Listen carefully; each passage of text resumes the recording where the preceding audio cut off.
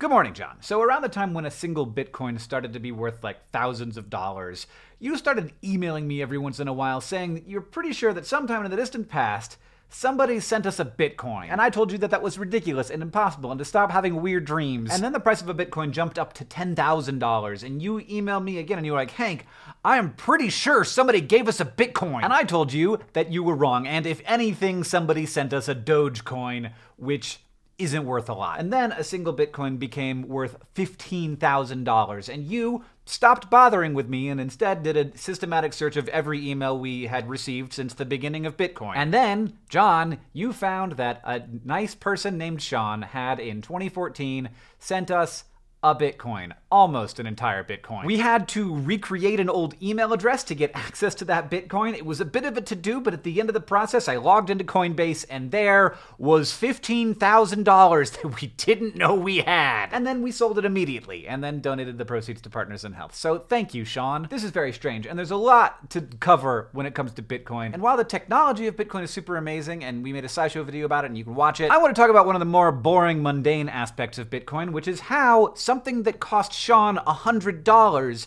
became worth $15,000. Where did that value, that actual literal money, come from? Oftentimes in our minds when we talk about financial markets, we imagine them as being like either magic or like invisible handish things are happening. Like our Bitcoin became worth $15,000 because the value of Bitcoin increased. But of course that's gibberish. It's basically like saying it rained more because more water came out of the sky. My Bitcoin became worth $15,000 the moment someone else bought another Bitcoin on the open market for $15,000. And not only mine, everyone's. And when I sold my Bitcoin, I sold it to someone who bought it with money. A lot of money. And when they paid for it, they set the price for every Bitcoin in that moment. And of course, the same thing goes on the way down. If suddenly there are more people selling Bitcoin than buying Bitcoin, people start selling their Bitcoin at lower prices, and suddenly every Bitcoin that exists is worth less money. This is the way that financial markets work, and it's pretty weird. The only thing that decides how much a share in Google is worth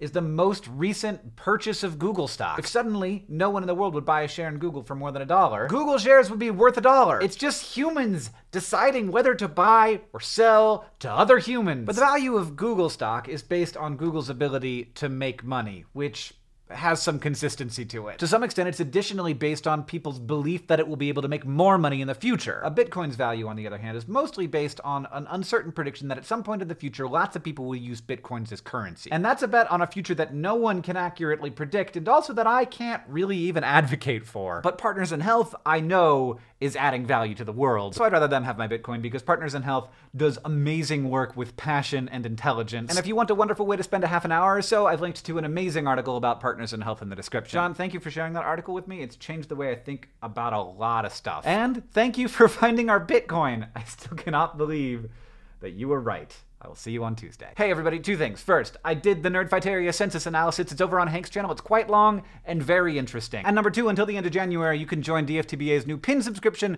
the DFTBA Pin Pals. This is the first pin. Shipping is free everywhere in the world. The second one hasn't been printed yet, but it looks like this. And the third one I've been working on, it's the Mars Pathfinder, which is the first rover on Mars. An extremely important object in my life. There's a limited number of openings in the subscription club so that we don't make too many or too few pins, so go sign up. Links in the description.